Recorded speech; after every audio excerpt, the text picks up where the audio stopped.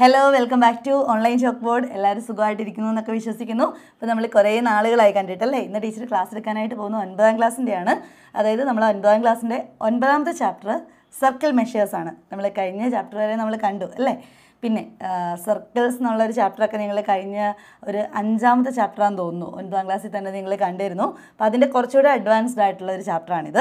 അപ്പോൾ നമ്മളിതിനകത്ത് സർക്കിളുമായിട്ട് റിലേറ്റഡ് ആയിട്ടുള്ള കുറച്ച് കാര്യങ്ങളൊക്കെ നമ്മൾ പഠിക്കും, കുറച്ച് ഇമ്പോർട്ടൻ്റ് ആയിട്ടുള്ള കാര്യങ്ങളൊക്കെ പഠിക്കും. അപ്പം എല്ലാവരും സുഖമായിട്ടൊക്കെ ഇരിക്കുന്നല്ലോ അല്ലേ. അപ്പോൾ നന്നായിട്ട് പഠിക്കാനായിട്ട് ശ്രദ്ധിക്കുക. അപ്പോൾ അടുത്ത വർഷം 10ാം ക്ലാസ്സിലേക്കാണ്. അപ്പോൾ 9ാം ക്ലാസ്സിലെ ഒരു കാര്യം പോലും മിസ്സാവാതെ എല്ലാ ചാപ്റ്ററുകളും നല്ലതായിട്ട് പഠിക്കാനായിട്ട് എല്ലാവരും ശ്രദ്ധിക്കുക. ഓക്കെ. അപ്പം ക്ലാസ് തുടങ്ങുന്നതിന് മുമ്പ് ടീച്ചേഴ്സൊക്കെ എന്നാ ചെയ്യും? അറ്റൻഡൻസ് എടുക്കും അല്ലേ. അപ്പോൾ എല്ലാവരും ക്ലാസ് വിടാനായിട്ട് വന്നിരിക്കുന്നവർ നിങ്ങൾ ഈ കമൻറ്റ് ബോക്സിൽ നിങ്ങളുടെ പേരും നിങ്ങളുടെ സ്കൂളും ഒക്കെ ഒന്ന് കമൻറ്റ് ചെയ്തേക്കും കേട്ടോ. ഓക്കെ. അപ്പോൾ നമുക്ക് ക്ലാസ്സിലേക്ക് പോകാം. അപ്പോൾ അതിനു മുമ്പ് നിങ്ങൾ ഇതുവരെ ചാനൽ സബ്സ്ക്രൈബ് ചെയ്തിട്ടില്ല എന്നുണ്ടെങ്കിൽ നിങ്ങളൊന്ന് സബ്സ്ക്രൈബ് ചെയ്യുക, ഇഷ്ടമെങ്കിൽ ലൈക്ക് ചെയ്യുക, അതുപോലെ തന്നെ നിങ്ങളുടെ ഫ്രണ്ട്സിന് നിങ്ങൾ ഉറപ്പായിട്ട് നിങ്ങൾ ഷെയർ ചെയ്ത് കൊടുക്കുക. ഓക്കെ. അപ്പം നമുക്ക് സ്റ്റാർട്ട് ചെയ്യാം. നമ്മൾ പഠിക്കാനായിട്ട് പോകുന്ന ചാപ്റ്റർ സർക്കിൾ മെഷേഴ്സ്. ഓക്കെ. അപ്പം നമ്മൾ പലതരത്തിലുള്ള പോളിഗൺസ് നമുക്കറിയാം അല്ലേ. നമുക്കിപ്പം ട്രയാങ്കിൾ 3 സൈഡഡ് പോളിഗനാണ്, ട്രയാങ്കിൾ ആണല്ലോ. പിന്നെ ഇതൊരു ക്വാഡ്രിലാറ്ററൽ 4 സൈഡഡ് പോളിഗൺ. ഇനി 5 സൈഡ് വരുമ്പോൾ ഇങ്ങനെ വരാം അല്ലേ. ഓക്കെ. ഇനി 6 സൈഡഡ് വരുമ്പോൾ ഹെക്സഗൺ വരാം. അപ്പോൾ ഇങ്ങനത്തെ പോളിഗൺസിൻ്റെ എല്ലാം ഏരിയ അതുപോലെ തന്നെ പെരിമീറ്റർ, ഈ 2 മെഷർമെൻറ്റുകൾ നമുക്ക് കാൽക്കുലേറ്റ് ചെയ്യാൻ അറിയാം അല്ലേ. ഫസ്റ്റ് നിങ്ങളൊന്ന് പെരിമീറ്ററിൻ്റെ കാര്യം ഒന്ന് ഓർത്ത് നോക്കിയാൽ. എന്താ പെരിമീറ്റർ എന്ന് പറഞ്ഞു കഴിഞ്ഞാൽ ചുറ്റളവ് അല്ലേ. ഏതൊരു ഫിഗറിൻ്റെയും പെരിമീറ്റർ കണ്ടുപിടിക്കാൻ പറഞ്ഞാൽ നമുക്കൊരു ഫോർമുല ഇല്ലെങ്കിലും നമുക്കിപ്പം ട്രയാങ്കിളിൻ്റെ 3 സൈഡ്സ് ഉണ്ടെങ്കിൽ നമുക്ക് എന്ത് ചെയ്താൽ മതി? 3 സൈഡ്സോടെ ആഡ് ചെയ്താൽ മതി. ഇപ്പം ഇതൊരു ക്വാഡ്രിലാറ്ററലാണ്. ക്വാഡ്രിലാറ്ററിൻ്റെ 4 സൈഡ്സിൻ്റെ ലെങ്ത് ഉണ്ടെങ്കിൽ അത് 4 ആഡ് ചെയ്ത് കഴിഞ്ഞാൽ നമുക്കതിൻ്റെ പെരിമീറ്റർ കിട്ടും അല്ലേ. അതുപോലെ തന്നെ ഈ പെൻറ്റഗണിൻ്റെ 5 സൈഡ്സിൻ്റെ ലെങ്ത് അറിയാമെന്നുണ്ടെങ്കിൽ ആഡ് ചെയ്ത് കഴിഞ്ഞാൽ പെരിമീറ്റർ കിട്ടും. പക്ഷേങ്കിൽ നമുക്കൊരു സർക്കിൾ നമ്മുടെ കയ്യിൽ കിട്ടിക്കഴിഞ്ഞാൽ നമുക്ക് ആ സർക്കിളിൻ്റെ പെരിമീറ്റർ കണ്ടുപിടിക്കാനും ഏരിയ കണ്ടുപിടിക്കാനും ഒക്കെ അറിയാവോ? ഇല്ല അല്ലേ. കാരണം നമുക്ക് സ്ട്രെയിറ്റ് ലൈൻസ് ഒക്കെ ആണെങ്കിൽ നമുക്ക് സ്കെയിൽ വെച്ച് മെഷർ ചെയ്തിട്ട് നമുക്കതിൻ്റെ പെരിമീറ്റർ കണ്ടുപിടിക്കാനായിട്ട് എളുപ്പമാണ് അല്ലേ. ഏതൊരു ഷേപ്പ് കിട്ടിയാലും നമുക്ക് ഇതുപോലത്തെ കുറച്ച് ഷേപ്പുകൾ, കുറേ അധികം ഷേപ്പുകൾ, എത്ര സൈഡഡ്, ഇപ്പോൾ 10 സൈഡ്സ് ഉള്ള ഒരു ഷേപ്പാണെങ്കിലും അല്ലെങ്കിൽ 11 ആയാലും 12 ആയാലും ഒക്കെ നമുക്ക് ഇതുപോലെ അളന്നെടുത്തിട്ട് എഴുതാൻ പറ്റും. പക്ഷേങ്കിൽ ഈ സർക്കിളിൻ്റെ പ്രത്യേകത എന്താ? ഇതൊരു കേർവ്ഡ് ലൈനാണ് അല്ലേ. കേർവ്ഡ് ലൈൻസ് ജോയിൻ ചെയ്തിട്ടാണ് എന്തുണ്ടായിരിക്കുന്നത്? ഈ സർക്കിൾസ് ഉണ്ടായിരിക്കുന്നത്. അപ്പോൾ അങ്ങനെ വരുമ്പോൾ നമുക്കത് കുറച്ച് ഡിഫിക്കൽട്ടായിട്ട് തോന്നും. ഓക്കെ. അപ്പോൾ എന്തായാലും നമ്മൾ ഈ ചാപ്റ്ററിനകത്ത് നമ്മൾ ഈ സർക്കിളിൻ്റെ ഏരിയ കണ്ടുപിടിക്കാനും പെരിമീറ്റർ കണ്ടുപിടിക്കാനുള്ള ഫോർമുലയും അല്ലെങ്കിൽ അതിൻ്റെ അതൊക്കെ എങ്ങനെയാണെന്നുള്ളതൊക്കെ നമ്മൾ പഠിക്കുന്നുണ്ട്. അപ്പോൾ അതിലേക്ക് നമ്മൾ വരികയാണ്. അപ്പം ആദ്യം നിങ്ങൾ ടെക്സ്റ്റ് ബുക്കിൽ ടീച്ചറിൻ്റെ കയ്യിലിരിക്കുന്ന സോഫ്റ്റ് കോപ്പിയാണ്. അതിനകത്ത് സർക്കിൾ മെഷേഴ്സ് എന്നുള്ള ചാപ്റ്ററിൻ്റെ ഫസ്റ്റ് പേജിൽ തന്നെയുണ്ട് സർക്കിൾ ആൻഡ് പോളിഗൺസ്. ടീച്ചർ ഇപ്പോൾ ഈ പറഞ്ഞ കാര്യം തന്നെയാണ്. അപ്പോൾ അവിടെ നിങ്ങൾ നോക്കിക്കഴിഞ്ഞാൽ അറിയാം, നിങ്ങൾ പഠിക്കാനിരിക്കുമ്പോൾ നിങ്ങളുടെ ടെക്സ്റ്റ് ബുക്കും അതുപോലെ തന്നെ നിങ്ങൾക്ക് ചെയ്ത് നോക്കാനൊരു നോട്ട്ബുക്ക് നിങ്ങളുടെ കയ്യിൽ വേണം കേട്ടോ. അത് അത്യാവശ്യമാണ്. കാരണം മാത്സ് നിങ്ങൾ വെറുതെ കണ്ടുകൊണ്ടിരുന്ന് കഴിഞ്ഞാൽ വല്ലതും മനസ്സിലാവുമോ? ഇല്ല. നമ്മളിത് ചെയ്ത് നോക്കിയാൽ മാത്രമേ നമുക്കത് ക്ലിയർ ആവത്തുള്ളൂ. അപ്പോൾ അതുകൊണ്ട് നിങ്ങൾ ടെക്സ്റ്റ് ബുക്ക് നിങ്ങളുടെ കയ്യിൽ ഉറപ്പായിട്ടും ഉണ്ടായിരിക്കണം. അതുപോലെ തന്നെ നിങ്ങൾക്ക് ചെയ്ത് നോക്കാനൊരു, നിങ്ങൾ ഈ ടീച്ചർ പറയുന്ന കൂട്ടത്തിൽ തന്നെ നിങ്ങളും ചെയ്തു പോകണം. അപ്പം നിങ്ങൾക്കത് ക്ലിയർ ആയിക്കോളും കേട്ടോ. നിങ്ങൾ ടെക്സ്റ്റ് ബുക്കിൽ സർക്കിൾ മെഷേഴ്സ് എന്നുള്ള ഒരു ഫസ്റ്റ് പേജിൽ തന്നെ ഹെഡിങ് കൊടുത്തിരിക്കുന്ന പേജിൽ തന്നെ സർക്കിൾസ് ആൻഡ് പോളിഗൺസ് എന്നുണ്ട് അല്ലേ. അപ്പോൾ അവിടെ നിങ്ങൾക്ക് ടെക്സ്റ്റ് ബുക്കിൽ നിങ്ങൾക്കൊരു ഇമേജ് കാണാം. ഇത് എത്ര സൈഡ്സ് ഉണ്ട്? 1 2 3 4 5 സൈഡഡ് പോളിഗൺ ആണ്. അപ്പോൾ ഇതിൻ്റെ 5 സൈഡ്സിൻ്റെയും ലെങ്ത് നമുക്ക് തന്നിട്ടുണ്ട്. അപ്പോൾ ഇതിൻ്റെ പെരിമീറ്റർ നമ്മൾ എങ്ങനെയാണ് കണ്ടുപിടിക്കുന്നത്? 2 + 3.5 + 2.5 + 1 + 4 ഇത്രയും തമ്മിൽ ആഡ് ചെയ്ത് കഴിയുമ്പം നമുക്കതിൻ്റെ പെരിമീറ്റർ കിട്ടും അല്ലേ. അതായത് പെരിമീറ്റർ ഈസ് ഈക്വൽ ടു എന്നൊക്കെ പറഞ്ഞ് നമ്മൾ എഴുതും. Okay. Perimeter of this figure, perimeter is equal to 2 + 4 + 1 + 2.5 + 3.5 is equal to എന്നാ വരും? 2 + 4 6, 6 + 1 7. ഓക്കെ. അവിടെ വരെ നമുക്ക് എഴുതാം. ഇനി 2.5ഉം 3.5ഉം 3ഉം 2ഉം കൂടെ കൂട്ടുമ്പം 5. പിന്നെ ഇവിടെ 2 അരയും കൂടെ വരുമ്പോൾ 1. അപ്പോൾ 5 1 6. അപ്പോൾ 7 + 6 എന്ന് പറയുമ്പോൾ എത്ര കിട്ടും? 13 എന്ന് കിട്ടും. 13 സെൻറ്റിമീറ്റർ എന്നുള്ളതാണ് ഈ ഒരു ഫിഗറിൻ്റെ പെരിമീറ്റർ. അത് ടീച്ചർ പറയേണ്ട കാര്യമൊന്നുമില്ല, നിങ്ങൾക്കത് അറിയാവുന്ന കാര്യമാണ്. ഇനി four A regular polygon, okay, അതിൻ്റെ തൊട്ട് താഴെ ഒരു റെഗുലർ പോളിഗൺ ഉണ്ട്. എന്താ റെഗുലർ പോളിഗൺ എന്ന് പറഞ്ഞു കഴിഞ്ഞാൽ ഓൾ സൈഡ്സ് ഈക്വൽ ആണ് അല്ലേ. ഓക്കെ, ഓൾ സൈഡ്സും ഓൾ ആംഗിൾസും ഒക്കെ ഈക്വൽ ആയിരിക്കും. അപ്പോൾ അവിടെ കൊടുത്തിരിക്കുന്നത് ഒരു ഹെക്സഗൺ ആണ്. ടെക്സ്റ്റ് ബുക്കിൽ നോക്കിയാൽ കാണാം കേട്ടോ, ടീച്ചർ റഫ് ഫിഗറാണ് വരയ്ക്കുന്നത്.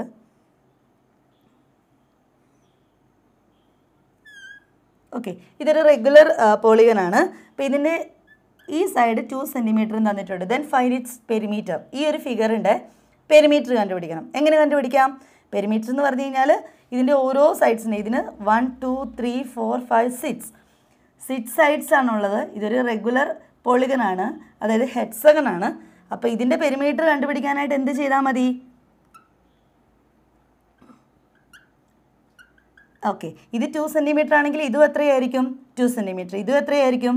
2 ആയിരിക്കും. കാരണം ഇത് റെഗുലർ പോളിഗൺ ആണെന്ന് പറഞ്ഞിട്ടുണ്ട്. അപ്പം അങ്ങനെ വരുമ്പോൾ ഇതിൻ്റെ ഓൾ സൈഡ്സ് ആർ ഈക്വൽ ആയിരിക്കും. അപ്പോൾ ഇത് 2 സെൻറ്റിമീറ്റർ, ഇത് 2 സെൻറ്റിമീറ്റർ. അങ്ങനെ എത്ര സൈഡ്സ് ഉണ്ട്? 6 സൈഡ്സ് ഉണ്ട്. അപ്പോൾ 6 × 2 ചെയ്താൽ പോരെ? 2 + 2 + 2 + എന്ന് ചെയ്യേണ്ട കാര്യമുണ്ടോ? ഇല്ല.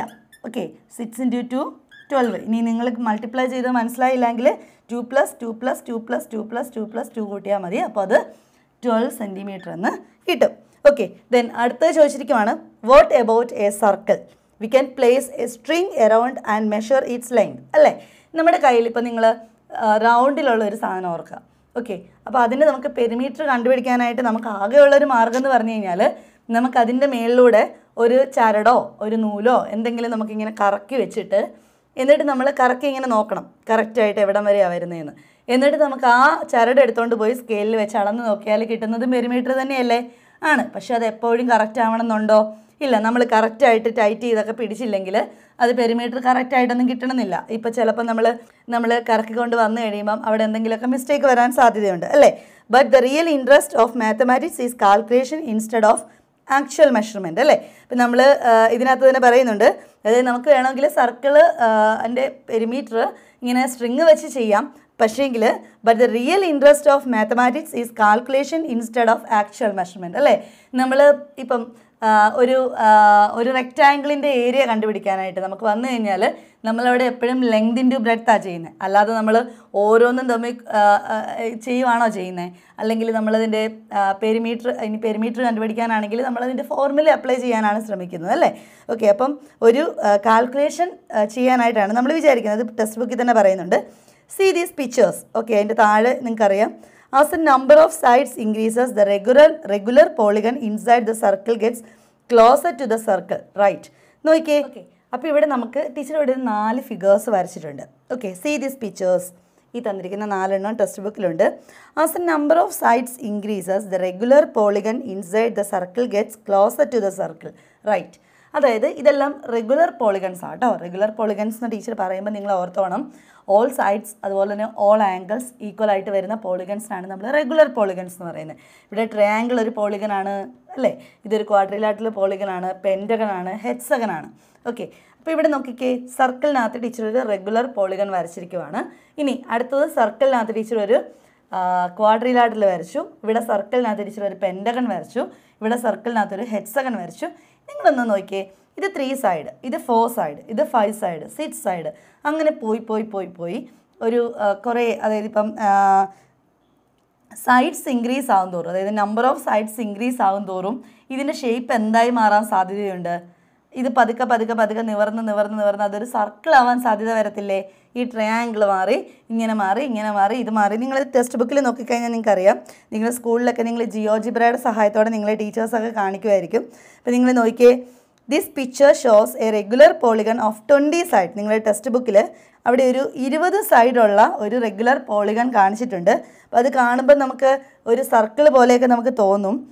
20 സൈഡ്സ് ഉണ്ട്, പക്ഷേ അതിനകത്ത് we can hardly distinguish the polygon from the circle. അപ്പോൾ നമ്മളത് നന്നായിട്ട് സൂം ചെയ്താൽ മാത്രമേ ഉള്ളൂ, ജിയോജിബ്രയിൽ നമ്മളത് നന്നായിട്ട് സൂം ചെയ്യുമ്പോഴേ ഉള്ളൂ നമുക്ക് അതിൻ്റെ ഇടയിലുള്ള ആ സൈഡ്സ് നമുക്ക് കാണുവാനായിട്ട് സാധിക്കത്തുള്ളൂ. ഓക്കെ, അതിൻ്റെ തൊട്ട് താഴെ ഇപ്പം ജിയോജിബ്രയിൽ 2 ഇമേജസ് കാണിക്കുന്നുണ്ട്. അപ്പം അതിനകത്ത് കുറച്ച് സൂം ആയിട്ടുള്ള ഒരു പിക്ചറൂടെ കാണിക്കുന്നുണ്ട്. അതായത് അതിൻ്റെ ആ 20 സൈഡ്സ് ആയി കഴിയുമ്പം അതിൻ്റെ കുഞ്ഞു സൈഡ്സ് അത് ആ സർക്കിളിനോട് ചേർന്ന് വരും. മനസ്സിലായോ? അപ്പോൾ അതിങ്ങനെ നീണ്ട് പോയി കഴിയുമ്പോൾ, അതായത് ഇത്ര സൈഡ്സ് ഇൻക്രീസ് ആകുന്നതോറും അത് കൂടുതൽ സർക്കിളിനോട് സിമിലർ ആവാനായിട്ട് തുടങ്ങും. എല്ലാവർക്കും മനസ്സിലാകുന്നുണ്ടോ? Okay, thus however much V increase the number of sides A polygon never becomes A circle, it get closer and closer. അപ്പം ഇത് ശരിക്കും നമ്മൾ സൈഡ്സ് കൂടുന്തോറും അതൊരിക്കലും ഒരു സർക്കിളിലേക്ക് എത്തുന്നില്ല, പക്ഷേങ്കിൽ അത് ക്ലോസർ ആൻഡ് ക്ലോസർ അല്ലേ, അത് സർക്കിളിൻ്റെ ആ ഒരു ഇതിനോട് ക്ലോസർ ആയിട്ട് വരും. Anyway the perimeter of regular polygons inside the circle with increasing number of sides get closer and closer to the perimeter of the circle.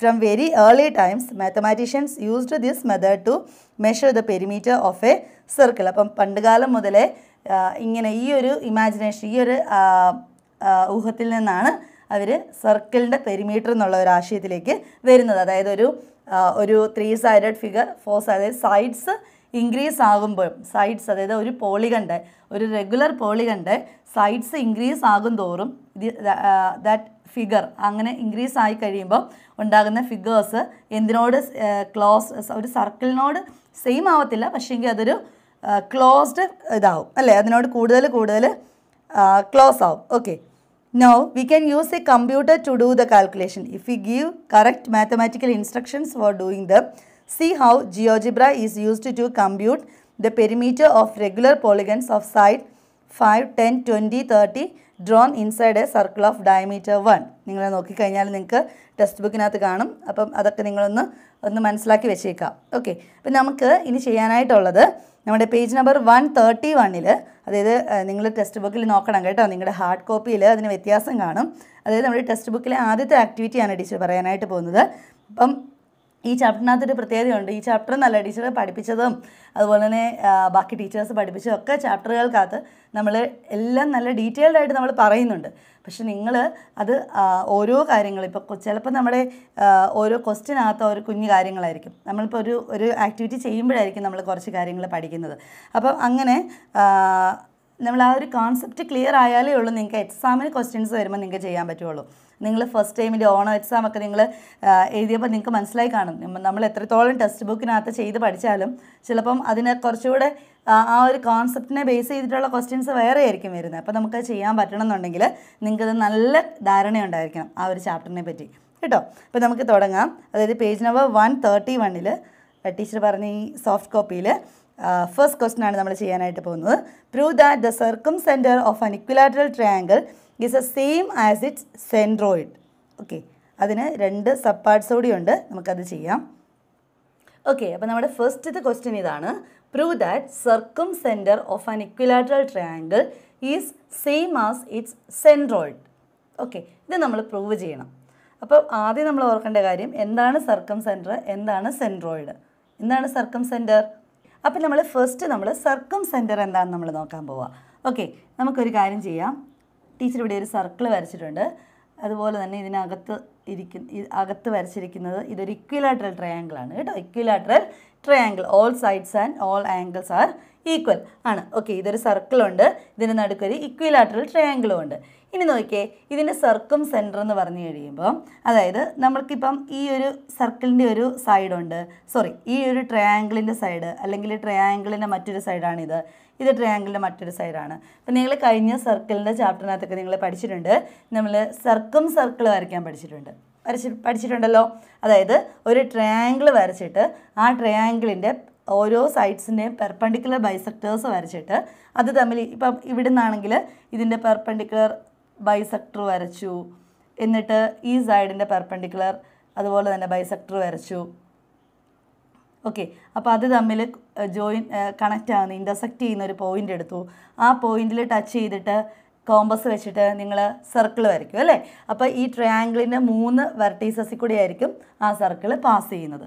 അത് പഠിച്ചതാണല്ലോ. ഓക്കെ, അപ്പോൾ അത്രയേ ഉള്ളൂ. അപ്പം അങ്ങനെ വരുമ്പം കിട്ടുന്ന ആ ഒരു ഇൻ്റർസെക്റ്റ് ചെയ്യുന്ന പോയിന്റിന് പറഞ്ഞ പേരാണ് സർക്കംസെൻറ്റർ. എന്താണ്, അതായത് ഒരു ട്രയാങ്കിളിൻ്റെ സൈഡ്സിൽ നിന്ന് നമ്മൾ വരയ്ക്കുന്ന പെർപെൻഡിക്കുലർ ബൈസെക്ടേഴ്സ് ഇൻ്റർസെക്റ്റ് ചെയ്യുന്ന ആ പോയിന്റിനാണ് നമ്മൾ സർക്കംസെൻറ്റർ എന്ന് പറയുന്നത്. അവിടെ വെച്ച് കഴിഞ്ഞാൽ നമുക്ക് ആ ട്രയാങ്കിളിൻ്റെ 3 വെർട്ടീസസിൽ കൂടെ നമുക്ക് എന്ത് വരയ്ക്കാം, സർക്കിൾ വരയ്ക്കാം. ക്ലിയർ ആണല്ലോ. ഓക്കെ, അതാണ് സർക്കംസെൻറ്റർ. ഇനി എന്താണ് സെൻട്രോയിഡ് എന്ന് പറഞ്ഞു കഴിഞ്ഞാൽ ഇപ്പം നമുക്കൊരു സർക്കിൾ, ഈ സർക്കിളിനകത്ത് ടീച്ചർ ഒരു ഇക്വിലാറ്ററൽ ട്രയാങ്കിൾ വരച്ചിട്ടുണ്ട്.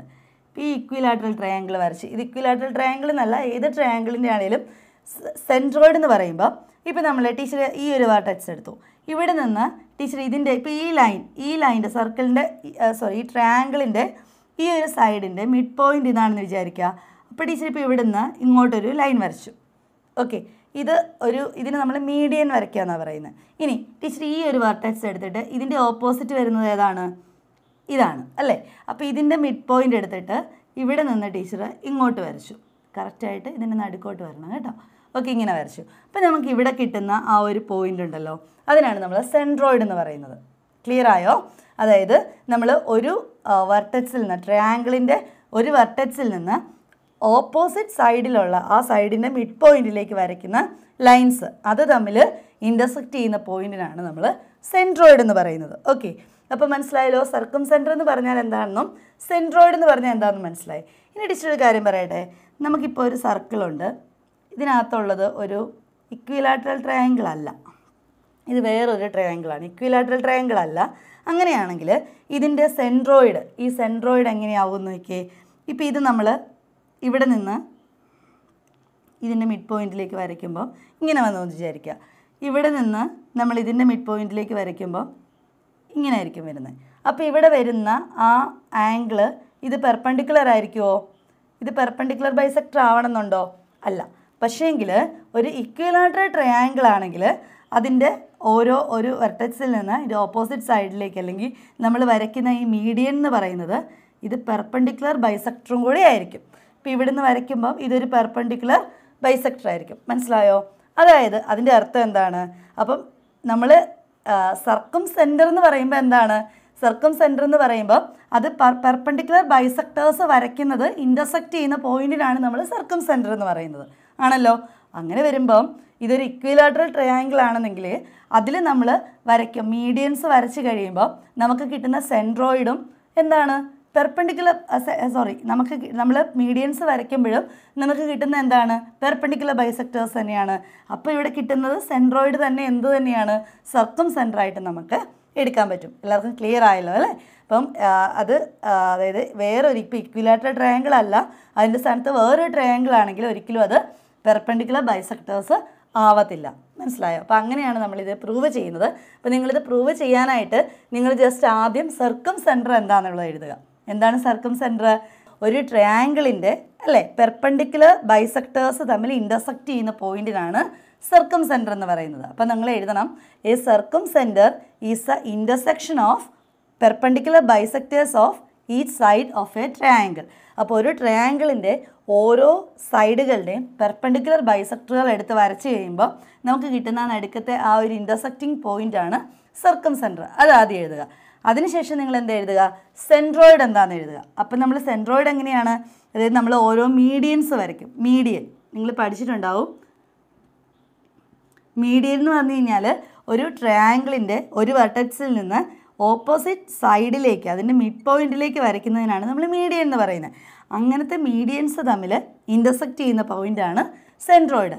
In the case of equilateral triangle the centroid എന്ത് തന്നെയാണ്?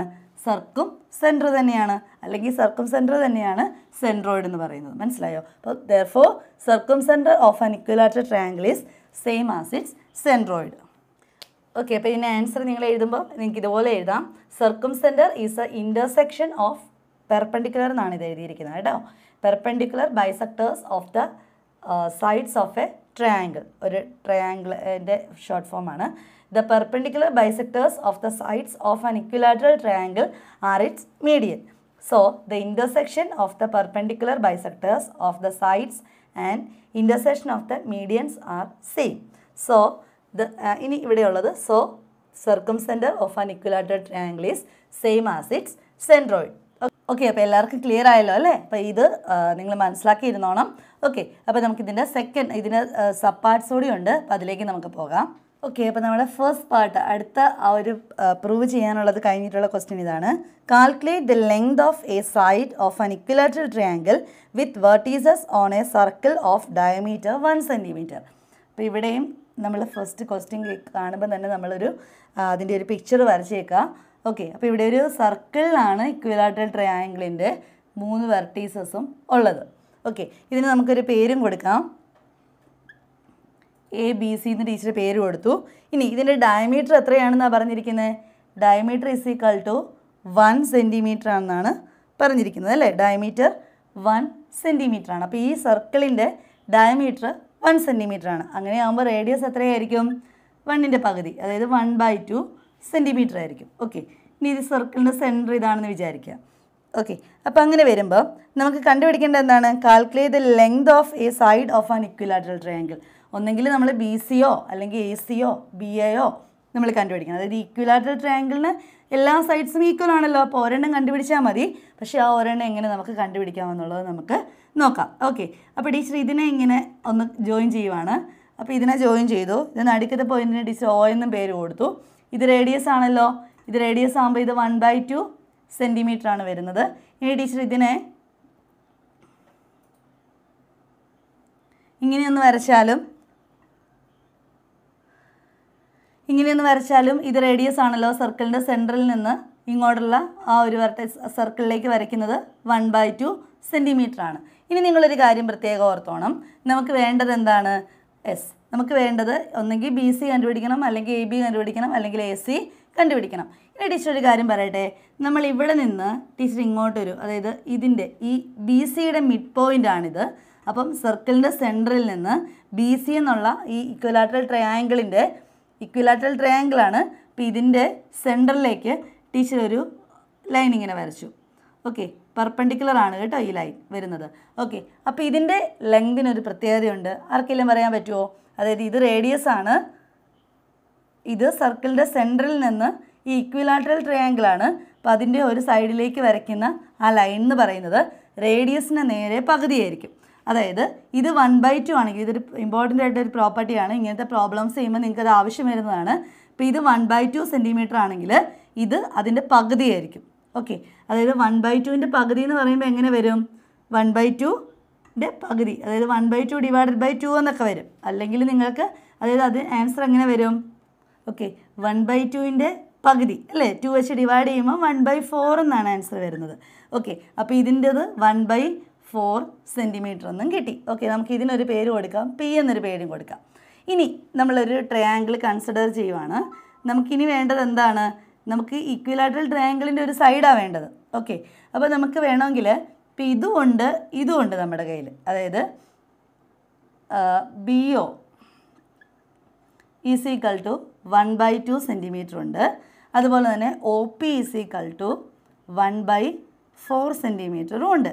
അപ്പോൾ നമ്മൾ കൺസിഡർ ചെയ്യുന്ന ട്രയാങ്കിൾ BOP ആണ്. Consider triangle BOP. ഇതൊരു എന്താണ്? ഇത് പെർപെൻഡിക്കുലർ ആണ്. ഇത് റൈറ്റ് ആംഗിളിൻ്റെ ട്രയാങ്കിളാണ്. അപ്പോൾ റൈറ്റ് ആംഗിൾ ട്രയാങ്കിളാണ്. അപ്പോൾ ഇതെന്തായിരിക്കും? 90 ഡിഗ്രിയുടെ ഓപ്പോസിറ്റ് വരുന്നത് ഹൈപ്പോട്ടന്യൂസ് ആയിരിക്കും. അതുപോലെ തന്നെ ഇവിടെ ഒരു പെർപെൻഡിക്കുലർ സൈഡും ഉണ്ട്. അപ്പോൾ ഇതാണ് നമുക്ക് കണ്ടുപിടിക്കേണ്ടത്. അപ്പോൾ BP കണ്ടുപിടിക്കാൻ എന്ത് ചെയ്താൽ മതി? പൈതഗോറസ് തിയറം ചെയ്താൽ മതി. BP is equal to square root of hypotenuse ഏതാണ്? 1/2. 1/2 സ്ക്വയർ മൈനസ് 1/4 സ്ക്വയർ. ഓക്കെ, അപ്പോൾ ഇതെന്ത് ചെയ്യാം നമുക്ക്? Is equal to square root of 1/2ൻ്റെ square എന്ന് പറയുമ്പോൾ 1/2 × 2 4 മൈനസ് ഇവിടെ എന്ത് വരും? 1/4 × 4 16 is equal to square root of, ഇതിനെ നമുക്ക് 16 മൈനസ് ക്രോസ് മൾട്ടിപ്ലൈ ചെയ്യാം. അപ്പോൾ 16 മൈനസ് 4 ഡിവൈഡഡ് ബൈ 64 എന്ന് വരും. Okay, is equal to square root of 16 4 പോയി കഴിഞ്ഞാൽ 12/64 എന്ന് വരും. Is equal to square root of 12 divided by square root of 64 എന്ന ആൻസർ വരും. Is equal to square root of 12 divided by 64ൻ്റെ എത്രയാണ്? 8 ആണ്. ഓക്കെ, ഇനി 12ൻ്റെ നമുക്ക് എങ്ങനെ എഴുതാം? 12നെ ഇങ്ങനെ ചെയ്ത് കഴിയുമ്പോൾ അതായത് 2√3 എന്ന് വരും. അപ്പോൾ 2√3 ഡിവൈഡഡ് ബൈ 8 സെൻറ്റിമീറ്റർ എന്ന്. ഇവിടെ 2ഉം 8ഉമായിട്ട് കട്ട് ചെയ്യാം. അപ്പോൾ ഇവിടെ എന്ത് വരും? 4 2s are 8 എന്ന് കിട്ടും. അപ്പോൾ ഇതിന് ആൻസർ എങ്ങനെ വരും? √3/4 സെൻറ്റിമീറ്റർ എന്ന് കിട്ടും. അപ്പോൾ നമുക്ക് കിട്ടിയത് എന്താണ്? BP ആണ്. √3/4 സെൻറ്റിമീറ്റർ എന്ന് കിട്ടിയത്. ഇനി BP എന്ന് പറയുന്നതും PC എന്ന് പറയുന്നതും സെയിം അല്ലേ? കാരണം ഓയിൽ നിന്ന് ഇതിനെ കറക്റ്റായിട്ട് പെർപെൻഡിക്കുലർ ബൈസെക്ടറാണ് നമ്മൾ വരച്ചിരിക്കുന്നത്. അപ്പം ഇവിടെ വരുമ്പം ഇത് √3/4 ആണെങ്കിൽ ഇവിടെയും √3/4 സെൻറ്റിമീറ്റർ ആയിരിക്കും ആണല്ലോ. അപ്പം അങ്ങനെ വരുമ്പോൾ നമ്മൾ BCയുടെ ലെങ്ത് എങ്ങനെ വരും? BCയുടെ ലെങ്ത് എന്ന് പറയണത് √3/4 പ്ലസ് √3/4 എന്ന് വരും ആണല്ലോ. ഈസിക്കൽ ടു എന്ത് വരും? 2√3/4 എന്ന് വരും ആണല്ലോ. ഓക്കെ, ഇനി 1 2s are 2, 2 2s are 4. അപ്പോൾ √3/2 എന്ന് ആൻസർ കിട്ടും. ഓക്കെ, അപ്പോൾ ഈ √3/2 ആണ് നമുക്ക് വേണ്ടിയ ആൻസർ. അതായത് ബി സിയുടെ ലെങ്ത് എന്ന് പറയുന്നത് ഇക്വിലാറ്ററൽ ട്രയാങ്കിളിൻ്റെ ഒരു സൈഡിൻ്റെ ലെങ്ത് ആണല്ലേ. അപ്പോൾ ബി സിയുടെ ലെങ്ത് നമുക്ക് √3/2 എന്ന് കിട്ടി. അപ്പോൾ √3/2 സെൻറ്റിമീറ്റർ എന്ന് എഴുതിയാൽ മതി. ഇനി നിങ്ങൾക്ക് √3യുടെ വാല്യൂ അപ്ലൈ ചെയ്യണമെങ്കിൽ എത്ര വരും? 1.73 /2. ഓക്കെ, ഇത് നിങ്ങൾ ഡിവൈഡ് ചെയ്ത് നോക്കിക്കഴിഞ്ഞാൽ 0.866 സെൻറ്റിമീറ്റർ എന്ന് ആൻസർ കിട്ടും. അപ്പം ഇക്വിലാറ്ററൽ ട്രയാങ്കിളിൻ്റെ വൺ സൈഡിൻ്റെ ലെങ്ത് എന്ന് പറയുന്നത് എത്ര വരും? 0.866 എന്ന് ആൻസർ കിട്ടും. ഇത് റൗണ്ട് ചെയ്ത് വേണമെങ്കിൽ 0.87 എന്ന് വേണമെങ്കിൽ എഴുതാം. എല്ലാവർക്കും മനസ്സിലായല്ലോ അല്ലേ? അപ്പം നമ്മൾക്ക് നമ്മൾ ഒരു സർക്കിൾ വരച്ചു, അതിനകത്ത് നമ്മളൊരു ഇക്വിലാറ്ററൽ ട്രയാങ്കിൾ വരച്ചു. അപ്പോൾ ഇതിനകത്ത് നിങ്ങൾ മറന്നു പോകരുതാത്ത ഒരു കാര്യം, ഇതിൻ്റെ ഡയമീറ്റർ ആയിരുന്നു 1 സെൻറ്റിമീറ്റർ തന്നിരുന്നത്. അപ്പോൾ അതിൽ നിന്ന് നമ്മൾ റേഡിയസ് 1/2 ആണെന്ന് കിട്ടി.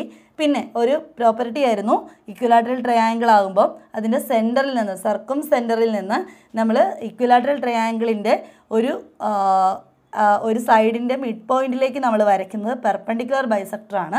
അതെന്ന് പറയുന്നത് റേഡിയസിൻ്റെ പകുതിയായിരിക്കും. അപ്പോൾ ഇത് 1/2 ആണ്. അപ്പോൾ 1/2ൻ്റെ പകുതി എന്ന് പറയുമ്പോൾ 1/2/2 എന്ന് വെച്ചെന്നാൽ അത് 1/2 × 2 എന്ന് വരും. അതായത് 1/4 എന്ന് വരും. അങ്ങനെയാണ് നമുക്കിത് 1/4 കിട്ടിയത്. പിന്നെ നമ്മൾ പൈതഗോറസ് തിയറം അപ്ലൈ ചെയ്തു. നമ്മളിത് ചെയ്ത് വന്നപ്പോൾ നമുക്കിതിൻ്റെ ആൻസർ √3/4 സെൻറ്റിമീറ്റർ എന്ന് കിട്ടി. അപ്പോൾ ബി പിയുടെ വാല്യൂ ആണ് √3/4. ഇത് പെർപെൻഡിക്കുലർ ബൈസെക്ടറാണ്. അപ്പോൾ ഇത് √3/4 ആണെങ്കിൽ ഇതും √3/4 ആണ്. പിന്നെ ഇത് രണ്ടും കൂടെ നമ്മൾ കൂട്ടി അല്ലേ, √3/4 പ്ലസ് √3/4 എന്ന് പറഞ്ഞാൽ 2√3/4. 2 4 കട്ട് ചെയ്തു, √3/2 എന്ന് കിട്ടി. √3 എന്ന് പറയുന്നത് 1.73 /2 ആണ്. അത് നമ്മൾ ഡിവൈഡ് ചെയ്ത് വരുമ്പോൾ 0.866 എന്ന് ആൻസർ കിട്ടും. എല്ലാവർക്കും മനസ്സിലായല്ലോ അല്ലേ? അപ്പോൾ നമുക്ക് അടുത്ത ക്വസ്റ്റ്യനിലേക്ക് പോകാം. ഓക്കെ, നമ്മുടെ സെക്കൻഡ് പാർട്ട്, അതായത് ആ ക്വസ്റ്റ്യൻ്റെ സെക്കൻഡ് പാർട്ട് ഇതായിരുന്നു, calculate the perimeter of such A triangle. അതായത് നമ്മളിപ്പോൾ ചെയ്തില്ലേ, ആ ട്രയാങ്കിളിൻ്റെ പെരിമീറ്റർ എത്രയായിരിക്കും എന്നായിരുന്നു നമ്മുടെ ക്വസ്റ്റ്യൻ. ഓക്കെ, അപ്പം നമ്മൾ അതിനകത്ത് കണ്ടപ്പം അതിൻ്റെ ലെങ്ത് ഓഫ് വൺ സൈഡ് എത്രയായിരുന്നു? ഇക്വിലാറ്ററൽ ട്രയാങ്കിളിൻ്റെ ഇതിന് തൊട്ട് മുമ്പ് ചെയ്തത് കേട്ടോ, first പാർട്ടായിരുന്നു. Length of one side is equal to നമുക്ക് എത്രയാണ് കിട്ടിയത്? √3/2 എന്ന് കിട്ടിയായിരുന്നു. അതായത് 0.866 ആയിരുന്നു. 0.87 സെൻറ്റിമീറ്റർ നമ്മൾ എടുത്തു. അപ്പോൾ അതിൻ്റെ പെരിമീറ്റർ കണ്ടുപിടിക്കാനായിട്ട് എന്ത് ചെയ്താൽ മതി? Perimeter is equal to equilateral ട്രയാങ്കിളാണ്, 3 സൈഡും സെയിം ആണ്,